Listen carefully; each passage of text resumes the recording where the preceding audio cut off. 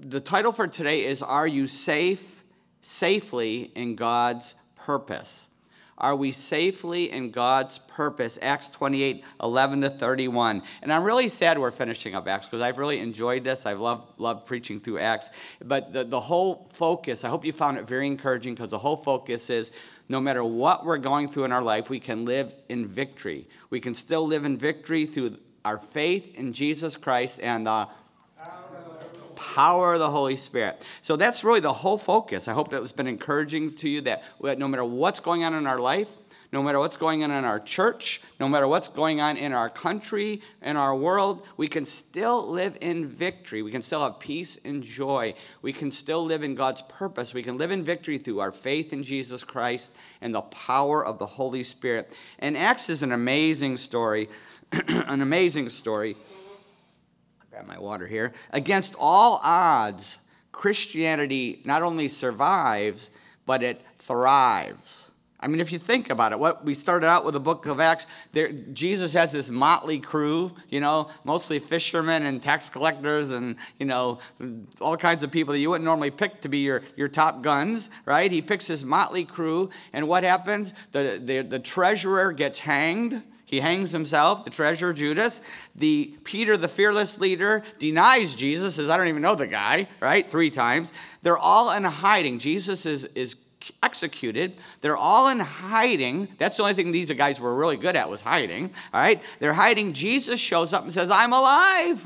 Wait till Easter, a couple weeks from now. I'm alive, but I'm leaving again. Now go change the world. That's what he did with these losers, right? You feel like a loser, you're in good company. You're in good company. We are in good company. Then we saw what happened in Acts chapter 2. The Holy Spirit falls on the apostles and falls on the New Testament church, right? And it explodes. In the first century alone, there weren't many people on earth compared to now. The first century alone, there were 1 million converts to Christianity, 1 million new believers in the first century alone. Do you ever feel like your life is a mess, like you can't accomplish something, like you just can't move forward, like you're stuck, last week? You can't do it? Well, guess what? You're right.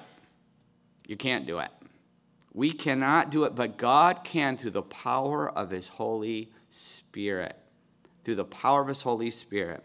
And I hope that we have grasped that from this book, and I hope this drives it home today.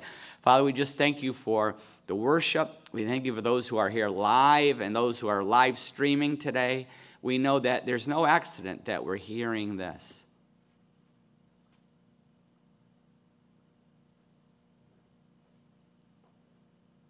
That your Holy Spirit has a purpose for our life. That you want to do something in our heart today. We pray that your Holy Spirit would move in Jesus' name. Amen. Okay, so saw the 5 S's, Acts 27 and 28, 5 S's, right? Paul sails for Rome, right? And then they hit the storm, good. And then there was a shipwreck, good, we're doing great. And then they were stranded on the island, right? Gilligan's Island. And now today, we are going to see they are safely in Rome. Did you get it? I got saved. Saved, good, right? They were saved. Paul is safely in Rome. I'll read the passage first of all. I guess I'll read it off of the monitor here. So, starting with verse 11, after 3 months, we put out to sea in a ship that had wintered in the island, and it was an Alexandrian ship with the figurehead of the twin gods Castor and Pollux. We put in at Syracuse and stayed there 3 days. From there we set sail and arrived at Rhegium. The next day the south wind came up, and on the following day we reached Puteoli. There we found some brothers and sisters who invited us to spend a week with them, and so we came to Rome. The brothers and sisters there had heard that we were coming, and they traveled as far as the Forum of Appius and the 3 taverns to meet us. At the sight of these people, Paul thanked God and was encouraged. When we got to Rome, Paul was allowed to live by himself with a soldier to guard him. 3 days later, he called together the local Jewish leaders. When they had assembled, Paul said to them, "My brothers, although I have done nothing against our people or against the customs of our ancestors, I was arrested in Jerusalem and handed over to the Romans. They examined me and wanted to release me because I was not guilty of any crime deserving death. The Jews objected, so I was compelled to make an appeal to Caesar. I certainly did not intend to bring any charge against my own people. For this reason, I have asked to see you and talk with you. It is because of the hope of Israel that I am bound with this chain." They replied, "We have not received any letters from Judea concerning you, and none of our people who have come from there have reported or said anything bad about you. But we want to hear what your views are, for we know that people everywhere are talking against this sect." They arranged to meet Paul on a certain day and came in even larger numbers to the place where he was staying. He witnessed to them from morning till evening, explaining about the kingdom of God and from the law of Moses and from the prophets. He tried to persuade them about Jesus. Some were convinced by what he said, but others would not believe. They disagreed among themselves and began to leave after Paul had made this final statement. "The Holy Spirit spoke the truth to your ancestors when he said through Isaiah the prophet, 'Go to this people and say, you will be ever hearing but never understanding. You will be ever seeing but never perceiving. For this people's heart has become calloused. They hardly hear with their ears, and they have closed their eyes. Otherwise they might see with their eyes, hear with their ears, understand with their hearts, and turn, and I would heal them.' Therefore, I want you to know that God's salvation has been sent to the Gentiles, and they will listen." For 2 whole years, Paul stayed there in his own rented house and welcomed all who came to see him. He proclaimed the kingdom of God and taught about the Lord Jesus Christ with all boldness and without hindrance. Wow. Here we go. Paul is safely at Rome. Safely at Rome. Some safety. He's chained to a Roman soldier, right? He's chained 24 hours a day. He had to be chained. They would work in shifts. They'd chain themselves to him. Chained to a Roman soldier, waiting for a trial before Caesar. It'd be like, the president, right? And he will finally, we're going to talk about this next week when I do a bridge from Acts to the book of Romans. We're going to do a bridge, and we're going to see he will finally be released, actually, from this imprisonment. But then he will go on a mission trip and write more books of the Bible, and then he's going to be rearrested and brought back to Rome, and at that point he's going to be beheaded. Paul was beheaded by the Roman emperor and his henchmen. But still, I still say he is safely in God's will and purpose. Both times. Both this time when he's going to be released, he was safely in God's purpose and will. He was called there, remember, he's called to Rome. But even when he's beheaded, he's still in God's purpose. Safely in the purpose. Both times. We are safer if we are in God's will and purpose. We are safe as anywhere we could be. If you are in God's will and purpose, wherever you are, even in a battlefield, even if, say, you're in the Ukraine and you're helping take supplies like Tima, who we've been supporting and praying for, like Tima, he is safer there in the Ukraine with all those missiles flying down. He is safer there than we are in our hot tub here in New Hope. Because if if we're in God's will, we're safe. Nothing can touch us without God's permission. And if something does touch us, that means God gave the permission for it. That's what that means. There's a purpose in this. A purpose. When I was a youth pastor for 10 years, and I remember starting an inner city ministry. A lot of you have heard about it. It was dangerous. It was crazy where we were. They finally bulldozed the whole project that we would worked in.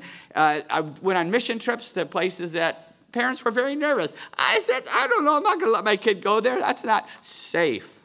And I remember telling the parents all the time, if we are doing God's work and in God's will for his purpose, your kid is safer with me down in the inner city. Your kid is safer with me in another country than they are sitting at home playing their video games. They're safer there. We are safer in God's will. Nothing can touch us unless God says it's okay. So we see back to Paul, and he's showing up at Rome. We see the believers greet Paul. They were so excited. He was so excited. He had already written them a letter saying how much he wanted to see them and couldn't wait to see them. What letter was that? Romans. That's what we're going to be doing starting in a couple weeks. The book of Romans. We're going to study that next. He had written in there that he can't wait to see the believers in Rome because he wanted to build them up. And now he gets to spend 2 years with these very believers that he had written this letter to the Romans. He gets to spend 2 years with these believers and this church. And not only them, he also gets to spend 2 years with these soldiers who are chained to him, right? He's with them too. It reminds me when we first started the church. Remember, some of you might remember, 22 years ago, 3 years ago, we had lots of protesters, so-called, tolerant people trying to shut us down, and they were trying to come into the church, and they caused all this trouble, and they were threatening us, and we had policemen in the service for the first 3 months.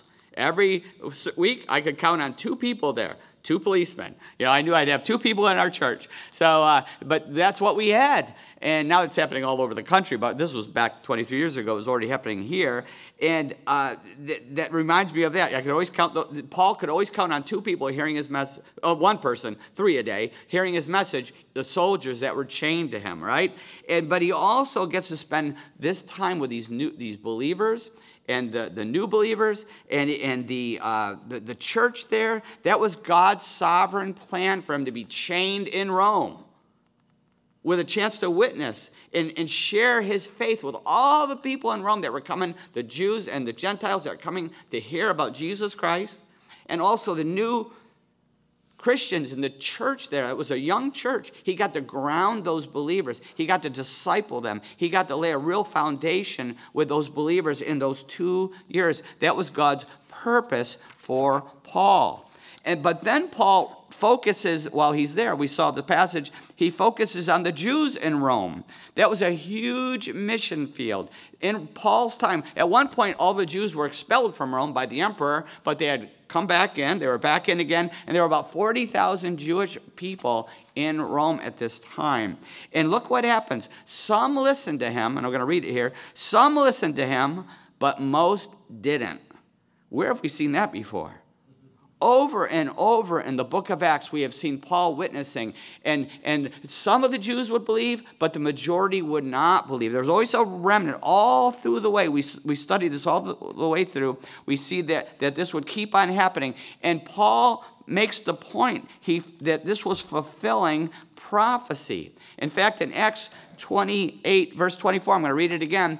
This fulfills prophecy. Some were convinced by what he said, but others would not believe. Once again, over and over again, there's a remnant that believes. Even like today, there's a whole remnant of Jewish people that believe, that are coming to Christ. Lots of people in our church are Jewish, Jewish Christians, right? And they're completed Jews. They're fulfilled Jews, right? But then it says, verse 25, they disagreed among themselves and began to leave after Paul had made this final statement. The Holy Spirit spoke the truth to your ancestors when he said through the prophet Isaiah the prophet, go to this people and say, you will be ever hearing but never understanding.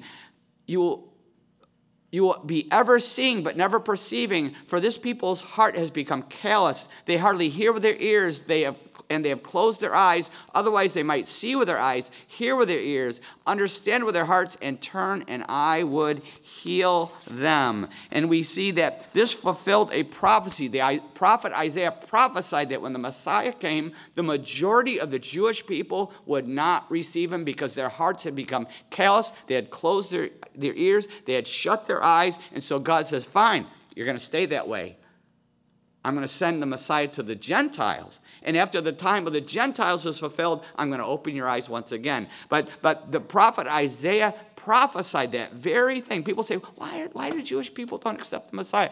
It was prophesied. God said that was what was going to happen. And not only God through the prophet Isaiah, but then Jesus repeated that very exact prophecy. He repeated that same thing when the Pharisees were turning the people against him and most of the Jews were rejecting him. He repeated that very prophecy. It was prophesied.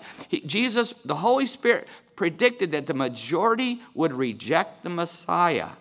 But there has always been a remnant. In Jesus' day, there was a remnant. You talk about the first church was Jewish. All the believers were Jewish.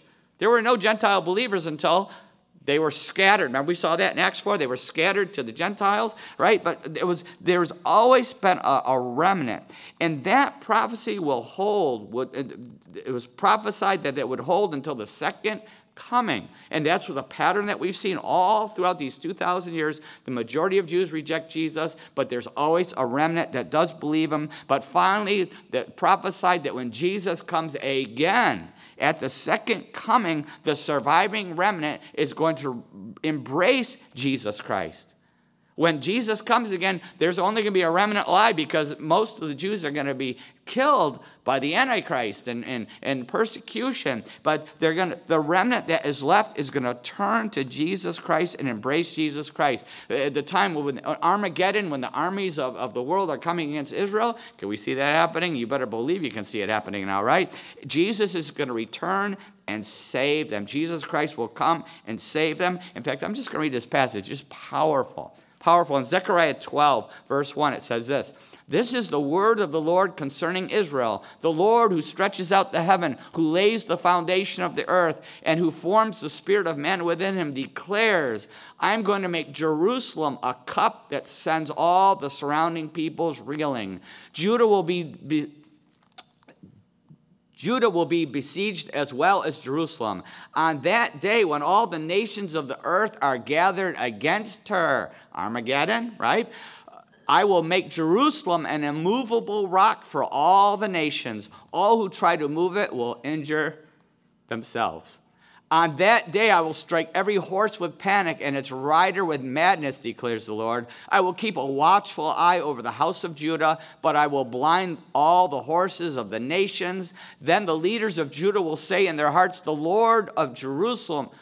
people of Jerusalem are strong, because the Lord Almighty is their God. On that day I will make the leaders of Judah like a fire pot and a wood pile, like a flaming torch among the sheaves. They will consume left and right all the surrounding peoples, but Jerusalem will remain intact in her place." Read the book of Revelation if you want to see this fulfilled. Verse 7, "The Lord will save the dwellings of Judah first, so that the whole honor of the house of David and of Jerusalem's inhabitants may not be greater than that of Judah.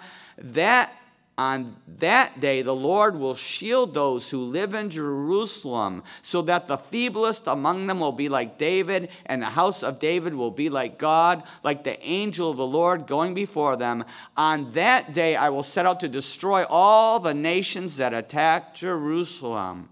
This is the battle of Armageddon, the final judgment.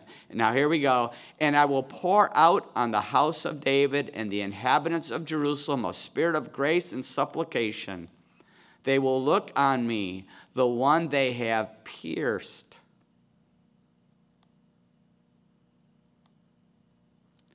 And they will mourn for him as one mourns for an only child, and grieve bitterly for him as one grieves for a firstborn." The remnant will look on the one they have pierced. Who is that? Jesus Christ. And he's coming down now to save them, to rescue all of Israel.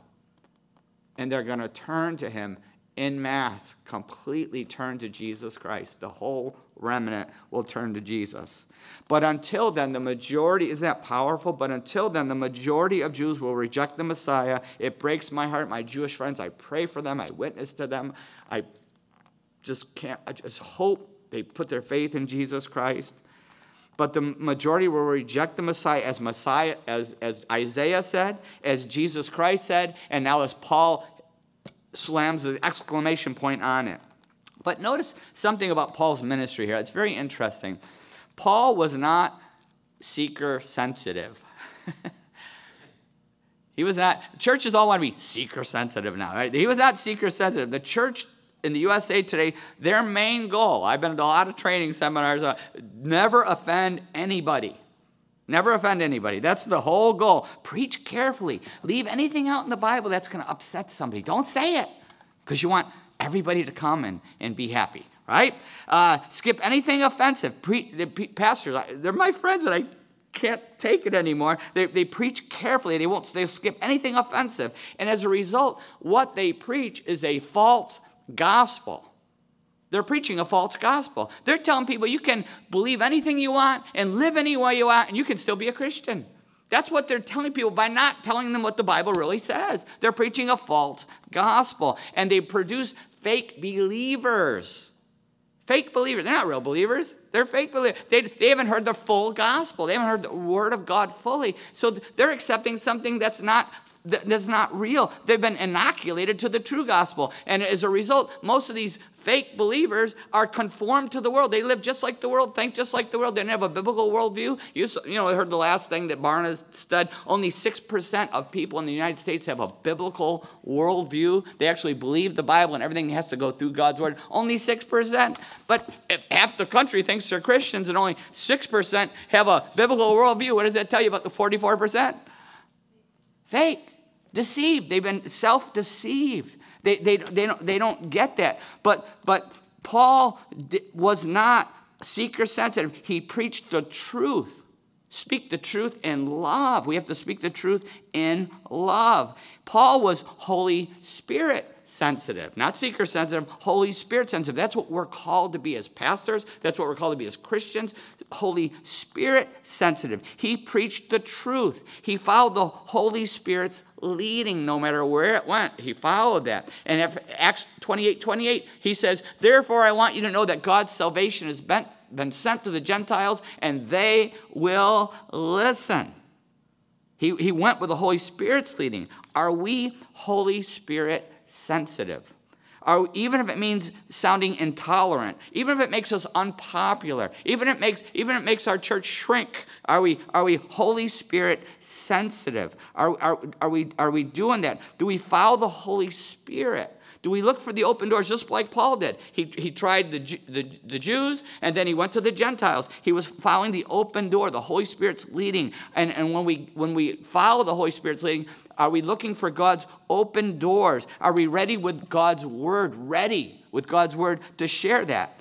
I hear people all the time say things that are not biblical, and I'm always trying to be ready with the Word of God. I hear people say one of the most common ones is God's going to let everybody into heaven. There's a thinking out there in America. That's the American religion, right? The American Christianity, God's going to let everybody in heaven. The Pope said it this week. The Pope. Now, I remember growing up, the Pope said everybody's going to hell, but now the newest Pope has gone to the other way. He's like, everybody's going to heaven. Did you see that, Pope Francis? Everybody's going to heaven. You're all going to go to heaven. Doesn't matter. Jesus is going to catch everybody before they hit hell.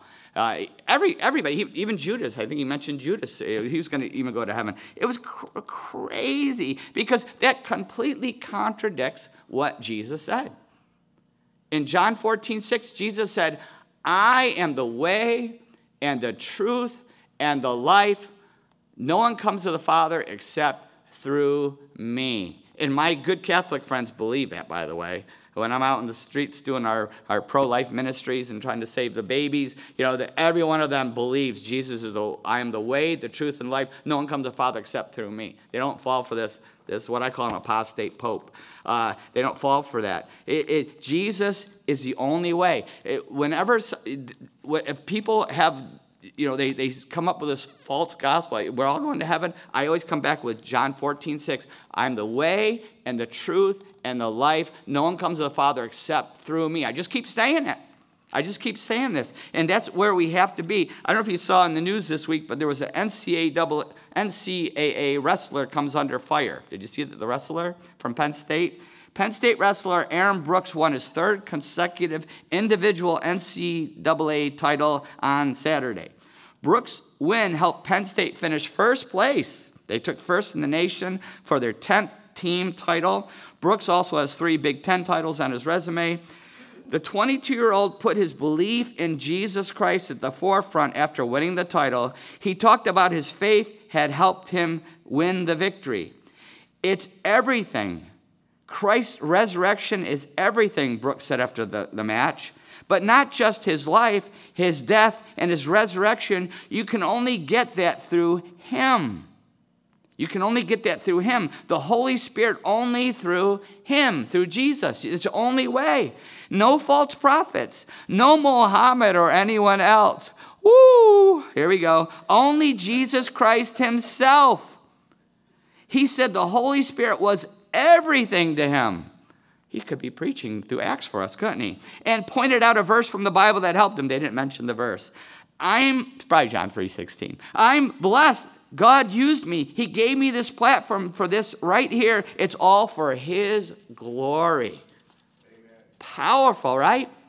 And the press just raved about him, and they just fawned over him, and the president called him and congratulated. No, it hit the fan, it hit the fan, man. But he spoke the truth. He spoke the truth. It hit the fan. But he's not backing down. He didn't issue an apology. He didn't say, I was wrong, I shouldn't have, blah, blah. No, he is not back down 1 inch. Not 1 inch. Because he spoke the truth. I'm not saying we all have to be quite as bold as this guy, but we got to speak the truth. I'm the way, the truth, and life. No one comes to the Father except through me. People are constantly under deception. There's more Christians, people who claim they're Christians, talk to me and they make a mistake with us. They say, well, I'm a Christian, but I think X, Y, and Z is still okay. Fill in the blank, right? I'm a Christian, but I still think that's okay. I'll give you a slam dunk. This is one I hear so often. I'm a Christian, but I still think abortion's okay. Now listen, I talk about God's mercy and grace. Many people in our church have been part of an abortion in some way, whether mom or dad. And God's grace is there. Once you pray and ask for forgiveness, it's gone. I'm not talking about that. I'm talking about someone who says, I'm a Christian, but I think it's okay to have an abortion, or okay for other people to have an abortion. It's okay. And I always say, that's impossible. There's no way you can think that. There's no way that you can say, I'm a Christian, but I think abortion is okay. It's impossible. Because in John 8:31, Jesus said, if you hold to my teaching, you are really my disciples. Hear that? If you hold to my teaching, you are really my disciples. The teaching is God's word. Everything that Jesus said, and believe me, he's all against killing. All against killing a baby. That's way over the line. We talked about that child sacrifice. You've been here with me. You know what I'm talking about. Thou shalt not kill.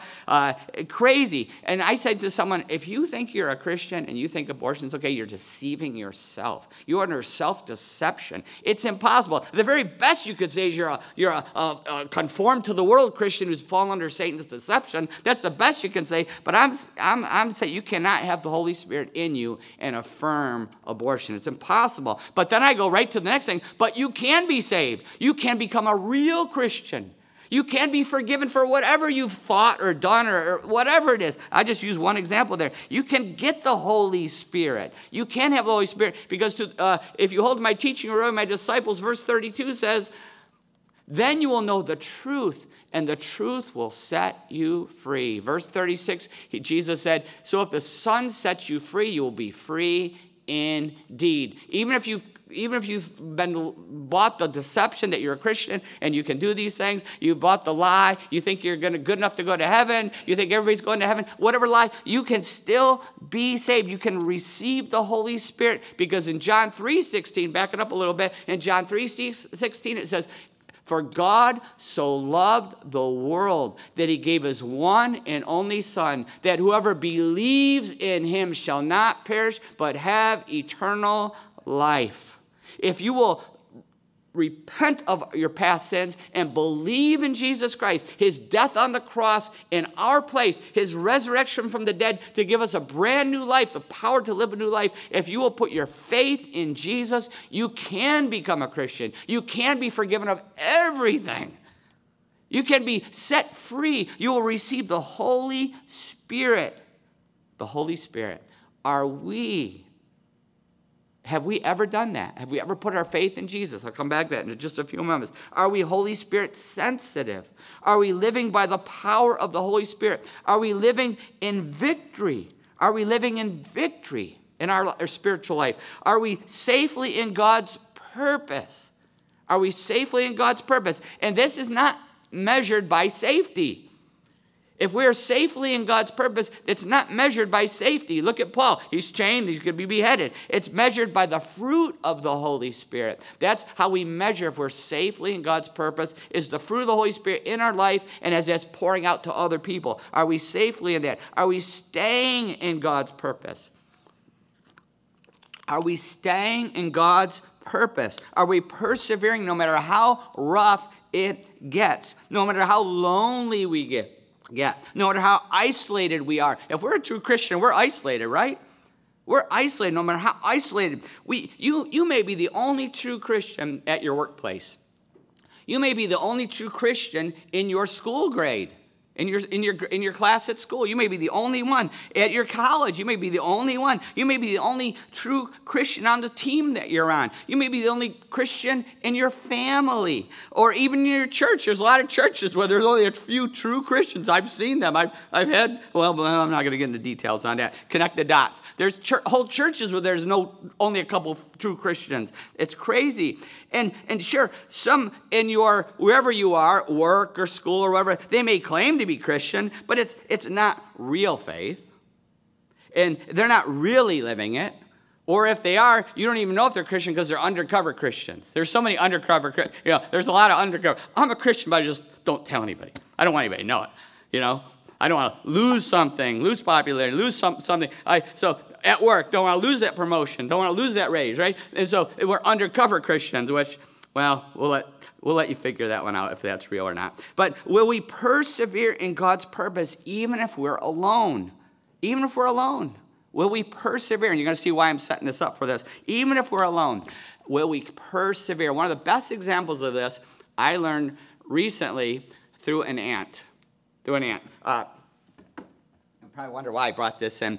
Laurel, my youngest daughter, wanted an ant farm. She's desperate for an ant farm. She wants pet ants. She wants pet everything, as you know. But she really wanted pet ants. So I went online and I found this ant farm. Isn't this cool? It's blue goo. I call it blue goo. But you plug a light in and there's this blue gel. And it's what they use to send the ants up into space with.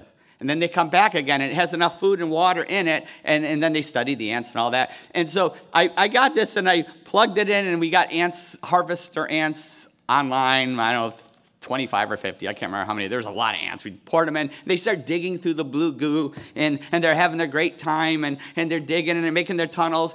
And it was fun for about a day, and then she's on to the next pet, right? But I'd plug it in and we look, and it was fun. Guy Allen liked it. I would always send a guy the latest update on my blue goo ants, and so, but then they start to die because ants don't live forever, and I'm not putting new ones in. It was winter time, and they start dying off, and after about a month, half of them were dead, and then after another month, almost all were dead. Pretty soon, there's only like 3 or 4 ants in there.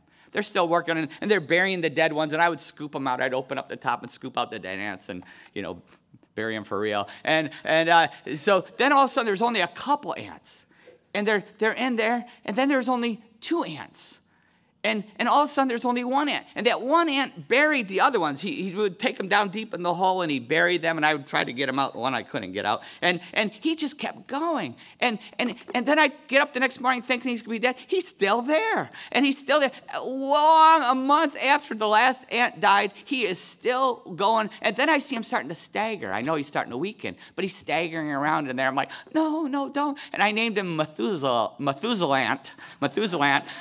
Methuselah was the oldest man in the Bible, 900 some years old. So I called him Methuselah because he just wouldn't die, And I was all excited every day to check in on him. And Laurel didn't care anymore, but I was checking on him. I go, here he is, Laurel Methuselah. She didn't care. So anyway,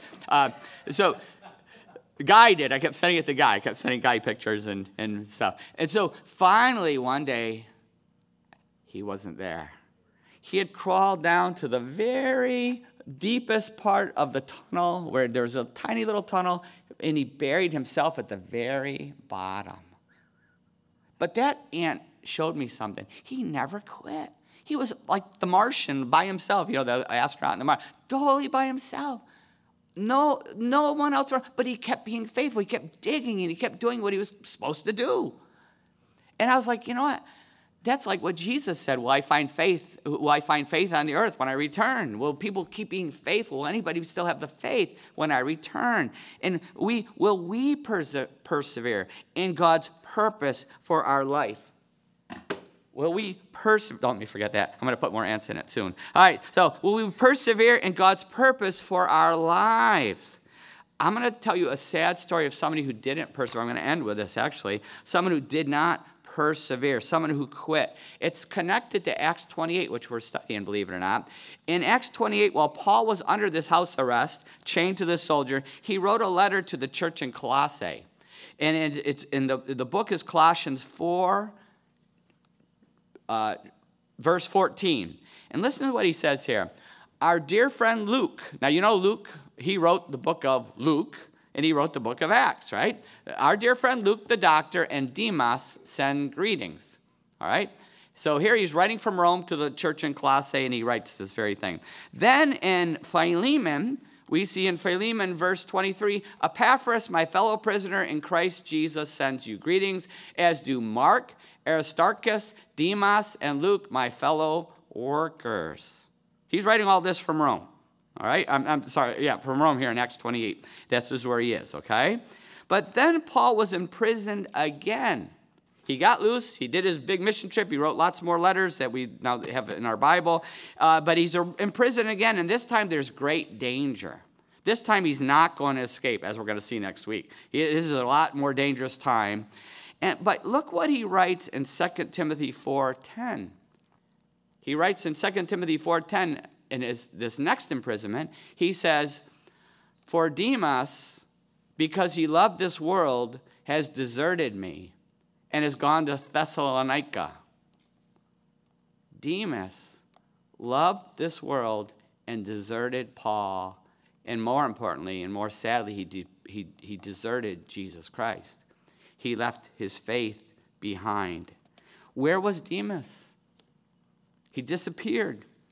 He was sucked in by the world. He was conformed to the world.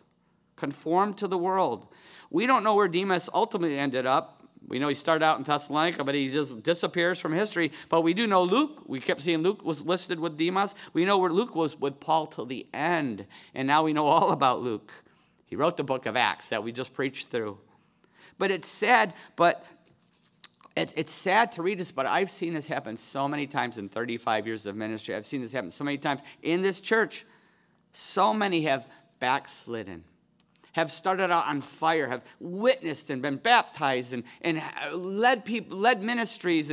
But then sometimes they'll move, and once they move, they just never find that church, and they kind of fade. Their faith fades away. Or they while they're here, they start to fall back into some old stronghold in their life, something that God has set them free. Maybe they had a drinking problem, and they fall back into alcohol. All of a sudden, they're drinking. I'm like, what are you doing? You've finally set free from your addiction to alcohol, and you've gone back to it. You know, the alcoholism, the addictive sin. Some of them gone back to smoking pot. They've been free from pot for years, and now it's legal. I can smoke it. No, it was an addiction for you. It was an addictive sin. Drugs are, no matter if it's legal or not, they're destructive. Destructive. They'll fall back into a sexual sin, that they've been free. They'll lose their marriages and just implode, lose their marriages. Just so many sad stories, heartbreaking stories. People that, shared their testimony and now aren't anywhere near the Lord, completely lost their faith, or cold as a fish, spiritually. It's sad. Will we finish well? Will we fulfill God's purpose for our lives? God has a purpose for every one of our lives. Will we fulfill God's purpose for our life? And there's only one way you're going to be able to do that. And I hope you will never forget what we have seen in the book of Acts. It's through our faith in Jesus Christ and the power of the Holy Spirit. This is the only way you're going to persevere. Any one of us could fall off the horse at any time, right? We could all crash any time if we are in the flesh, if we're trying to do it in our own power. It has to be faith in Jesus Christ and the power of the Holy Spirit. Every day, I hope you wake up, and I hope you take this home after 2.5 years of the book of Acts, hearing this over and over again. I hope that the first thing you will say every morning is, I can live in victory I can live in victory through faith in Jesus Christ and the power of the Holy Spirit. I hope that you just keep saying that every morning. Start off that way because it's guaranteed. There are so many promises in God's word that guarantee this. Every time you get hit, every time I get hit, we have to do something very important. We have to quote God's word. Remember Jesus in the wilderness? He's getting attacked by Satan in the flesh, right? And Satan's attacking him, well, in the spirit. But Satan's right there with him, and he's after him. And every time, what did Jesus do? It is written. He quoted the word of God. And finally, after the third time, Satan fled from him. The word of God. And that's what we have to quote God's promises. One I'm locked in on right now. You can steal this from me if you want. In Acts 2, 9, and 10, I just can't get off of this one. For in Christ all the fullness of the deity lives in bodily form. And here we go. And you have been given fullness in Christ, who is the head over every power and authority. Every time I get hit now, the last couple of weeks I've been locked in on this one. I just say it's so powerful. I say, I have been given fullness in Christ, who is the head over every power and authority. Every time I'm hit, temptation, discouragement, whatever it is, I have been given fullness in Christ, who is the head over every power and authority. And claim your verse. Claim that. Whatever promise, write them down, memorize them, meditate on them, claim them. But the first step, before you can do that, the first step you can do that is you have to put your faith in Jesus Christ. That's the first step. Before you can have this spiritual power, before the Holy Spirit will come into you, we have to put our faith in Jesus Christ. There has to be a time when we say, God, I believe Jesus died for my sin. I repent of that old life.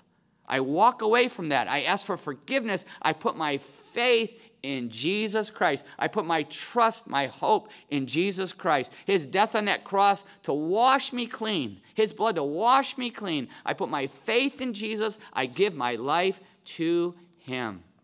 John 3:16, for God so loved the world that he gave his one and only Son, that whosoever believes in him shall not perish but have eternal life.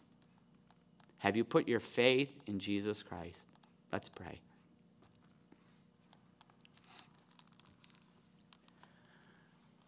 How is God speaking to us right now? Wherever you are, you might be driving your car, you might be at the beach, you might be sitting right here. How is the Holy Spirit speaking to us? Maybe you've never put your faith in Jesus Christ. You're not a Christian yet. Maybe you even thought you were, but you know now that you're not really a Christian yet. But you can do that right now. Now is the day of salvation. You can put your faith in Jesus this very second. Right where you are, wherever you are, you can put your faith in Jesus right now. The simple prayer of faith. It happens in our heart, but I always encourage people to say a simple prayer, just to put an exclamation on it and to be sure of it. But the simple prayer of faith that, God, I repent of anything in my life that goes against your word, that goes against the words of your Son, Jesus Christ. I ask you to forgive me.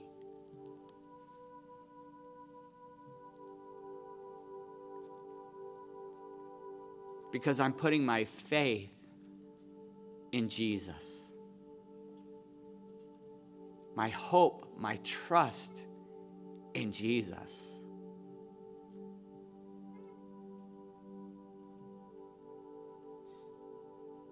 His death for my sin. His resurrection for my new life. I put my faith in Jesus. I give my life to you, God.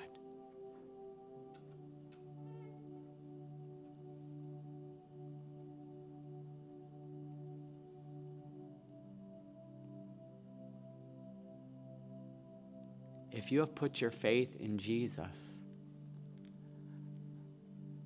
you're in for the shock of your life. Because the Holy Spirit, God's Holy Spirit, is now in you. Has now transformed you into a new creation. Therefore, if anyone is in Christ, he is a new creation. The old is gone, the new has come. Your life will never be the same. You will read the Bible and the words will jump out like fire now. You'll be able to understand things that you never understood before because the Holy Spirit is teaching you God's word. You will be convicted. Things that you used to think or do, you will be convicted. You will sense the Spirit convicting your heart, saying, no more. You can't do that. You can't think that anymore. You belong to Jesus Christ.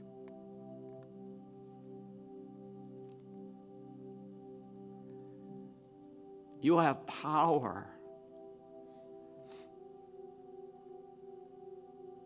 to stand against things that used to knock you down. You will now have spiritual power to keep standing by the power of the Holy Spirit. I want to encourage you, if you've put your faith in Jesus, to let somebody know. Maybe you have a family member who's a Christian who's been praying for you and sharing faith with you. Maybe someone at school, maybe someone at work, maybe me. Tell me today. Let somebody know today. Once again, I always give my email, nhcc@comcast.net. Send me an email so I can be excited. We'll be excited for you and help you grow in your faith. And for those of us who are already Christians, commit to saying every day, starting the day, I can live in victory through faith in Jesus Christ and the power of the Holy Spirit. And then claim your promises. Safely in God's purpose. God, I pray that you would fulfill your purpose in every life here and out there that's hearing this. You will fulfill your purpose for our lives through the power of your Holy Spirit. I pray that in Jesus' name. Amen.